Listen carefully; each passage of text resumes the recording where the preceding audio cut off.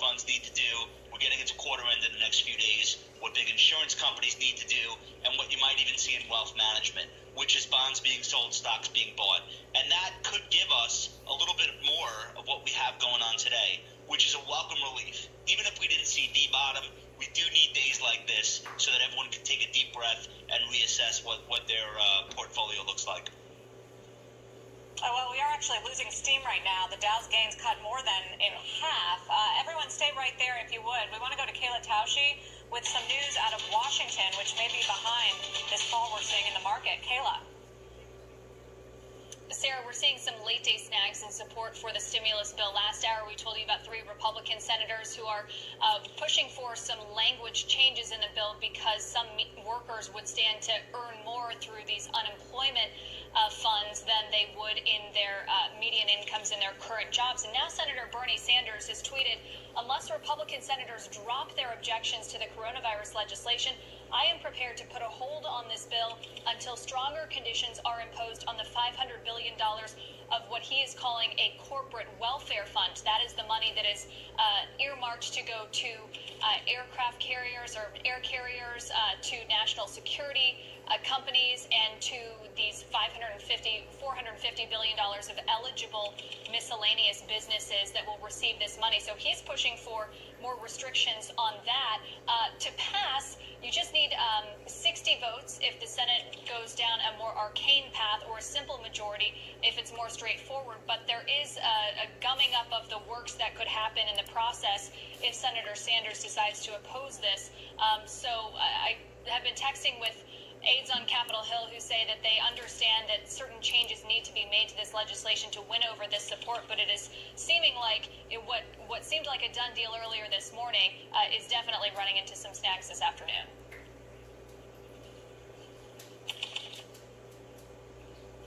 Kayla, thanks very much for that.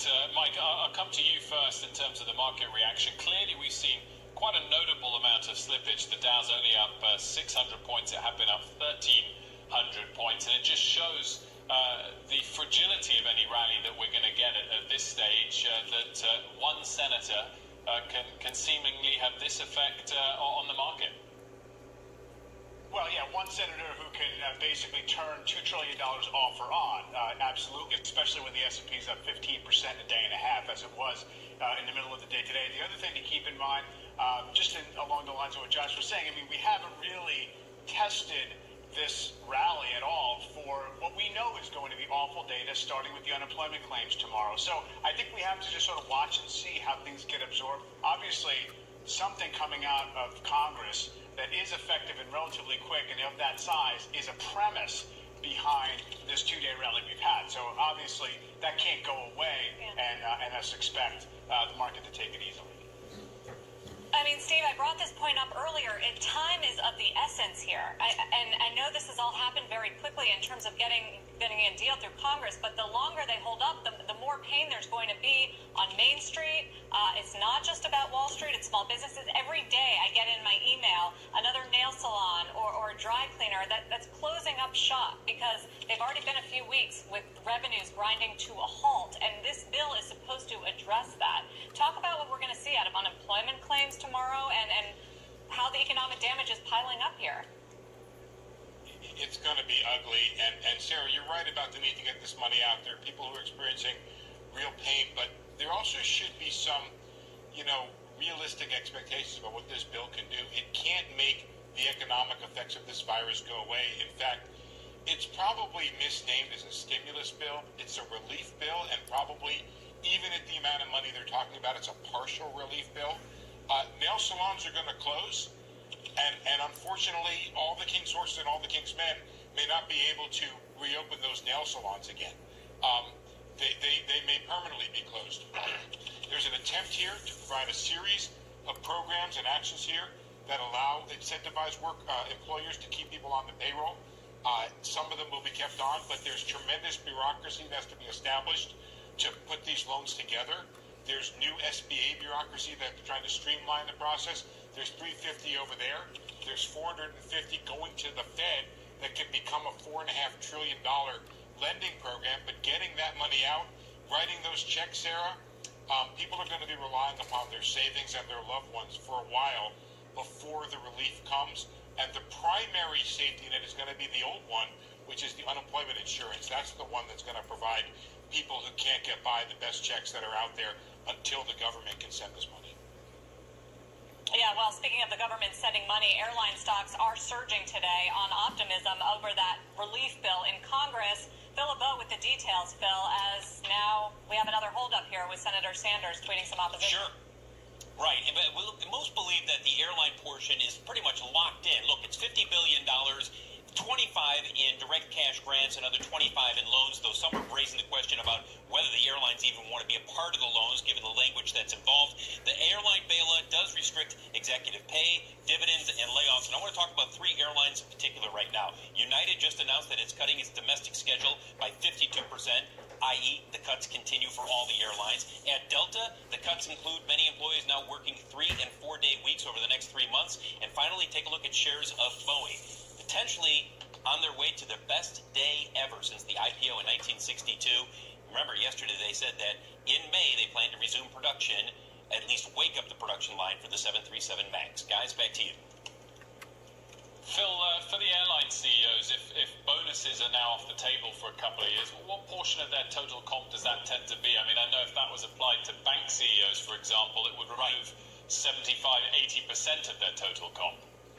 Most of their compensation is coming through performance bonuses as well as through stock performance. Now, we don't know the particular language that's attached to the government aid in terms of what is restricted when it comes to executive compensation. That's one of the fine details that everybody wants to take a look at. Phil LeBeau, thanks so much for that. We have 45 seconds left of trade. Let's check in on where the markets are as we approach the close. We have lost steam, as Sarah mentioned, because of some of the toing and froing in Washington. S&P's out now at less than 1%, though still up 7% this week. The Dow leads the charge still because of Boeing, which is up 24%, still holding on to a large amount of its gains. The Nasdaq, though, in the red now, down 0.6%. Senator Sanders having an impressive impact on the market, or is it just a bit of selling and taking short-term profits as we approach the close of what has been a fantastic two-day rally? Oil keeping on to 2% of gains, dollar staying 1% soft. As we approach the close, we have three sectors now in the red in the S&P. Industrials leads the charge up 5%. S&P 500 closing just higher than 1%, 1.1%, with the Nasdaq in the red and the Dow up 2.3%. Sarah, over to you. Oh, welcome back, everyone. If you are just joining us, I'm Sarah Eisen with Wilfred Frost and Tyler Matheson, who is at CNBC headquarters, along with Mike Santoli, CNBC senior markets commentator. Just another jerky day of trading here, with the Dow and the S&P closing up, but just losing a lot of their gains in the final moments of trade there on some opposition from senators to this stimulus relief bill. There's the S&P 500 closing up only 1.13%. Just 10 minutes ago, it was up more than 4%. The Nasdaq actually closing out the day in the red, down about a little less than 0.5%. The Russell 2000 index of small caps closing up more than 1%. As far and at the end of that road would have been a 1930s like depression and a 2008 like financial disruption. So the good news is that for now we have averted that. The less good news is we have a very tough economic and financial road ahead of us.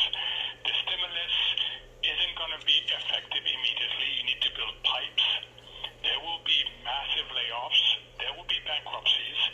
So we're not out of the woods, but at least we're not on the path to something really nasty.